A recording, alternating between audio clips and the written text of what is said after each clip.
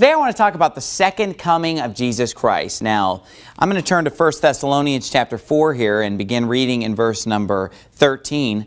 But I would not have you to be ignorant, brethren, concerning them which are asleep, that ye sorrow not, even as others which have no hope.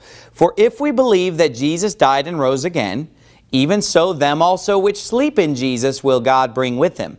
For this we say unto you by the word of the Lord, that we which are alive and remain, watch this, unto the coming of the Lord shall not prevent them which are asleep. For the Lord himself shall descend from heaven with a shout, with the voice of the archangel, and with the trump of God, and the dead in Christ shall rise first. Then we which are alive and remain shall be caught up together with them in the clouds, to meet the Lord in the air, and so shall we ever be with the Lord. Wherefore comfort one another with these words.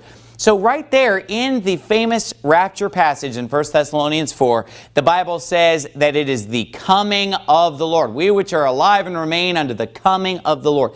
And yet how many times have we heard those who teach a pre-trib rapture say, well, don't confuse the rapture with the second coming. And they say, you know, that's not talking about the rapture, that's talking about the second coming. Or that's not talking about the second coming, that's talking about the rapture. And they say you cannot confuse the two. Well, here's the problem with that. The Bible calls the rapture the coming of the Lord. So unless this is coming 1.5, this would have to be the second coming.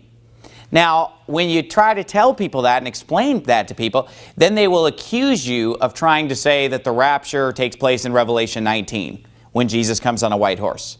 Because that's the second coming. Because we all know that in Revelation 19, that's the second coming. So if you say the rapture is the second coming, you're saying that the rapture happens in Revelation 19. But you see, that's just what you're calling Revelation 19. That's not what the Bible calls Revelation 19. The Bible calls the rapture the second coming of the Lord, which happens over 3 years before the events in Revelation 19. And at the rapture, the Bible calls that the coming of the Lord. This is not coming 1.5.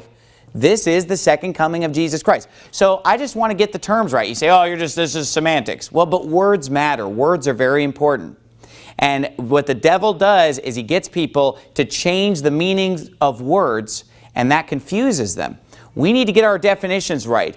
The second coming of Christ, we know the first coming was when he came to this earth in Bethlehem's manger. The second coming of Christ, according to the Bible, not according to what man calls it, is 1 Thessalonians chapter 4, the rapture. That is known as the coming of the Lord. What happens in Revelation 19 takes place after. If anything, that's a third coming, if you want to look at it that way. But it's definitely not the second coming. The second coming occurs in 1 Thessalonians 4.